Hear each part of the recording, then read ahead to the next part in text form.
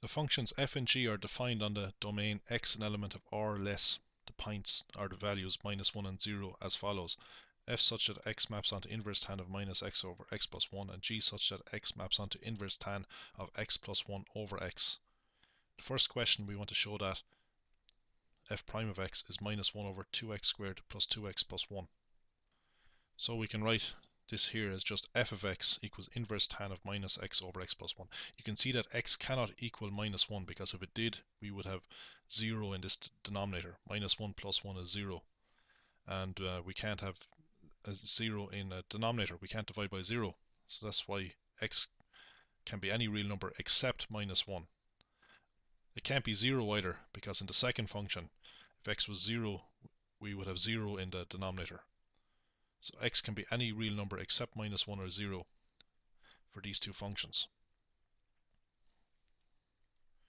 Now, in a previous video, or you can look this up, we proved that the inverse tan of u is, the derivative of inverse tan of u is 1 over u squared plus 1. So that was proven in a previous video, and this result is also tabulated. So you can just look this up. The argument of inverse tan is probably called x. The derivative of inverse tan x with respect to x will be 1 over x squared plus 1. I'm just calling it u here to avoid confusion with this x up here. So we're going to have to use the chain rule here on this function because it's not inverse tan of u. It's a bit more complicated.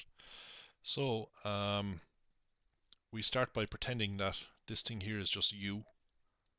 So we plug this in for u in the derivative. So we have 1 over minus x over x plus 1 squared plus 1.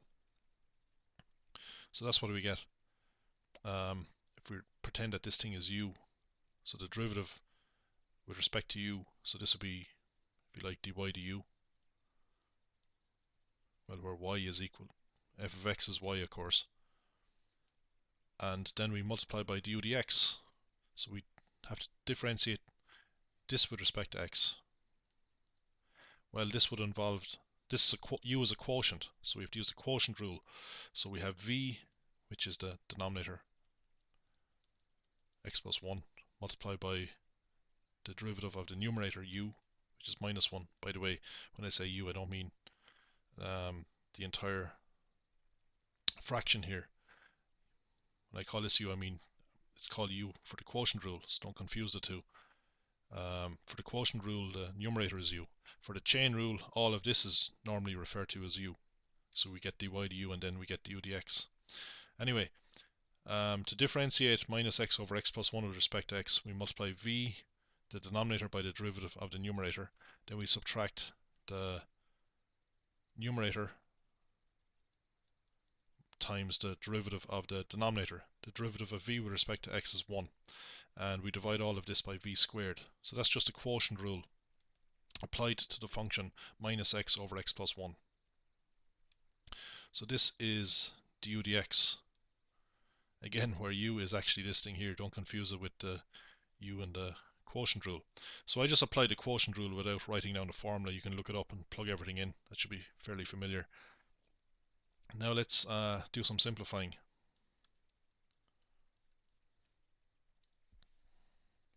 Now when we square out minus x over x plus 1, we square the minus x. Minus x times minus x is just plus x squared. And then we square the x plus 1 in the denominator. What about over here? Well, we've x plus 1 times minus 1 minus minus x by plus 1. We're going to get a minus x here when we multiply x by minus 1. And we're going to get a plus x here when we multiply plus x by 1. So the x's will go out. We will be left with plus 1 times minus 1, which is minus 1. Now, when we multiply these two fractions together, we get plus 1 by minus 1, which is minus 1 on top. And what about underneath? Well, we multiply x1 plus 1 squared by all of this here. X plus 1 squared by x squared over x plus 1 squared is just x squared. The x plus 1 squareds will cancel when we multiply x plus 1 squared by this fraction here. And then we multiply x1 plus 1 squared by plus 1. Well, that's just plus x plus 1 squared. And if we open out this bracket here, we get an x squared. And we add it to this x squared to get a 2x squared. and then we have x times 1 doubled is plus 2x, and then we square the plus 1 to get plus 1. So this is what we had to show. So we found f prime of x, or if you like, you can call it dy dx. dy dx is dy du times du dx. These cancel out. So that's the chain rule was used here for the inverse tan function. It can be shown that f prime of x equals g prime of x. Now we're not asked to show it. I mean, we would have to differentiate this function here with respect to x. And if we do that, well, we do it in a very similar way to getting the derivative of f of x. We just use the chain rule. We should get this answer. So that should be straightforward. If you know how to differentiate f with respect to x, you can differentiate g with respect to x. Anyway, we're given that they're equal. One of the three diagrams A, B or C below represents parts of the graphs of f and g. Based only on the derivatives, state which diagram is the correct one, and state also why each of the other two diagrams is incorrect. Well, if the derivatives are the same, it means that the slopes of tangents to both graphs at each value of x are the same. So, for example, at x equals 0, we should find that the slope of the tangent at x equals 0, which is the derivative of f with respect to x at 0, or f prime of 0 is the slope of this line, should equal the slope of this line here, and it looks like they do, because f of x is actually parallel to g of x, which means that for any value of x, the slopes of the tangents are the same, and that's what we want. We want the slopes of the tangents to be the same, because the slopes of the tangents is the derivative of the function. So the slope of this line here is g prime of x, and the slope of this line here is f prime of x, and you can see they're both equal, they're parallel to each other. If we take tangents to both graphs at any value of x, we'll see that the tangents are parallel to each other. That's not the case in this diagram here. You know, if we take, say, this value of x here and look at the tangent looks like this, but at the same value of x, the tangent up here is quite different. It's a different slope. These f and g are not parallel curves. If they're not parallel curves, then the tangents or the derivatives are different for each value of x. For this value of x here, you can see that the slopes of the tangents are different. So the derivative of g with respect to x is not equal to the derivative of f with respect to x. Well, for this particular value of x anyway. Actually, you can see this probably true for all values of x. So we can rule this diagram out straight away. You can see that diagram C is a possible answer as well, because g of x is parallel to f of x. If two curves are parallel, it means that the derivatives f prime of x equals g prime of x for each value of x. So for example, if I pick this value of x here and get the derivative of f with respect to x, in other words, get the slope of this tangent here, the slope of this tangent is the derivative of f with respect to x. And if I get the slope of the tangent to g of x at x, we get the same values because these two tangents are parallel to each other. So the slope of this tangent is g prime of x. So the slope at x. And we see that these are equal. Okay, so it could be diagram C. But look, let's consider the value at x equal 0. Now that's one value we can work out both derivatives at. And let's look at it at x equal to 0 here as well. So let's look at the derivative of f with respect to x at 0. So we just have to plug 0 into this.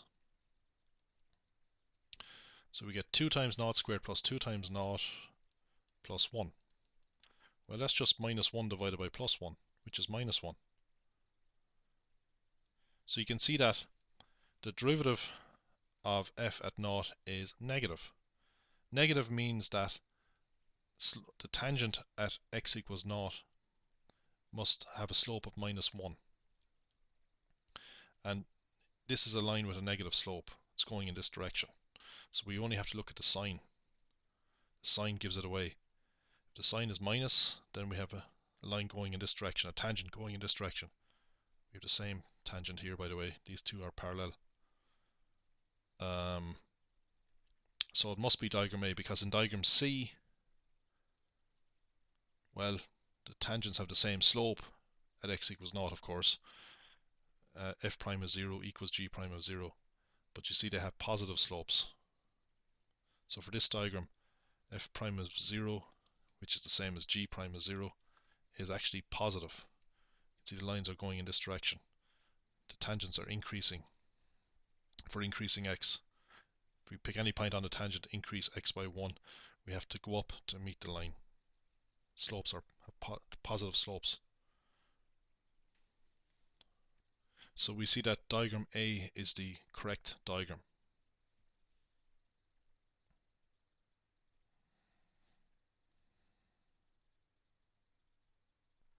A good tip in questions where you're given graphs and you have to decide based on derivatives is to look at 0, because very often that's the only x value that you can use to determine what the derivative looks like. You might not know the exact value of the derivative, but you can see from the graph whether the slope is positive or negative at 0, whereas you can't tell for any other value. You don't know any other values of x, you only know 0.